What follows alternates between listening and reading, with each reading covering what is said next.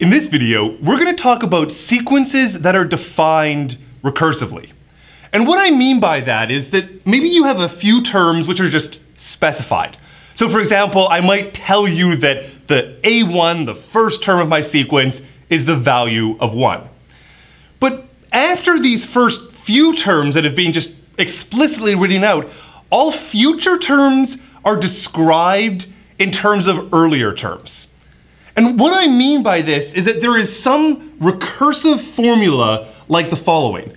We're going to say that the kth term in the sequence, the AK, is some formula in terms of prior terms. And in this example, it's the AK minus 1, the term that immediately precedes it, and then you add 3 to it. But in principle, on the right-hand side here, you could have any weird formula that was referencing only terms before the kth term. For example, the k minus 1, the k minus 2, the k minus 3, and so on. And so this is a recursive definition in the sense that new terms, the AK, are defined in terms of the previous terms. Now, note that in this formula that the k is just a placeholder. I could put anything there. I could put some other symbol, I could put a box. I could also put some other relationship about k. So for example, in this formula what I've done is I've taken everywhere that there was a k up here, and I've put in a k minus 2 here, a k minus 2 here, and a k minus 2 there.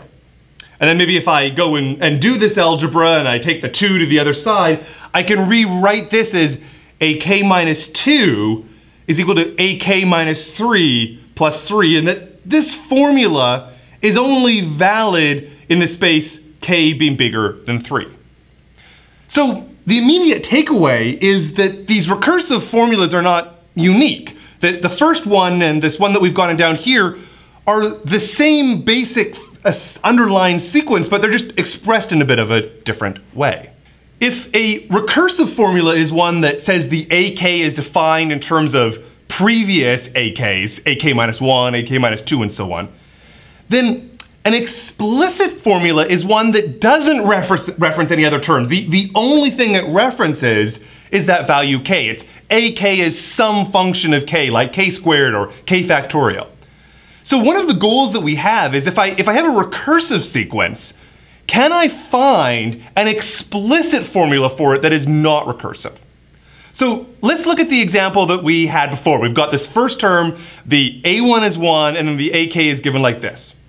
I'm going to go and play around with this. I'm going to write out the first few terms, and I'm going to see if we notice some pattern, and therefore we'll have an ability to write AK as a function only of k. So the A1 we know, that's just given to us. We don't have to do any new work. A1 is equal to 1. Now let's do A2. So what our formula tells us is that if I'm going to use k equal to 2 here, so this is A2, it's going to be whatever the value of A2 minus 1, so A1 is, plus 3. So it's the A1 value, which was going to be a 1, and then I'm going to add to it 3. And there I get my A2, which we could then compute and was going to be equal to the value of 4. So the first term is 1, the second term is 4. Let's continue. If I look at what A3 is going to be, well, A3 is A2 plus 3. So it's going to be 4 plus 3, but I'm actually going to keep it in its original format. I'm going to say that it's the A2, which I'll leave as the 1 plus the 3, and then I'm going to add one more copy of 3. All right, let's continue again. I'm now going to say that the A4 is equal to the 1 plus 3 plus 3. So that was the value of my A3. And this, of course, is just the same thing as 7, but I'm not going to worry about that. And then we're going to add one more copy of 3. So what it looks like is occurring here is that because of this plus 3 that I have in my recursive formula, every time I go and do one of these terms, I'm adding 3 to it. 1 plus 3 is 4, 4 plus 3 is 7, 7 plus 3 is going to be equal to 10. So now what I want to do is I want to write down my A sub k. I want to write down the kth term to this sequence. And I want you to note the following fact. For A1, there were 0 3s. For A2, there was 1 3. For A3, there was 2 3s. For A4, there was 3 3s. Notice how there's always one less 3 than the number that appears here.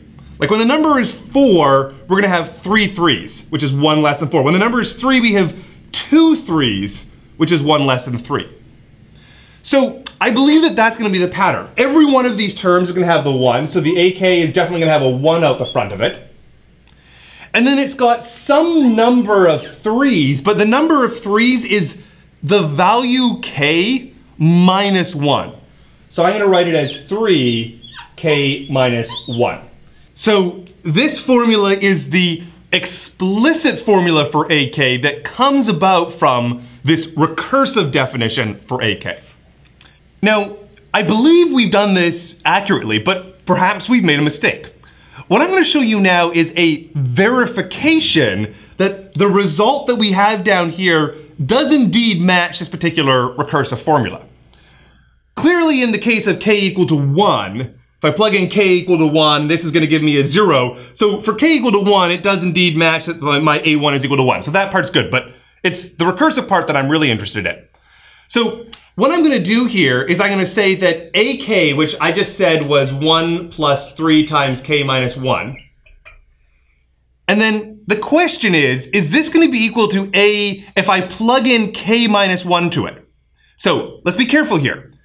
If I want to look at AK minus 1, what I do is this is my generic formula for k, but I plug in k minus 1 here on the left, and I also plug in k minus 1 here on the right. And if I'm plugging k minus 1 here on the right, then this term is going to become k minus 2. So the question is this equal to 1 plus 3, and then I'm going to write it as k minus 2. And the minus 2 comes from plugging a k minus 1 into this formula. I get the 1 more minus 1.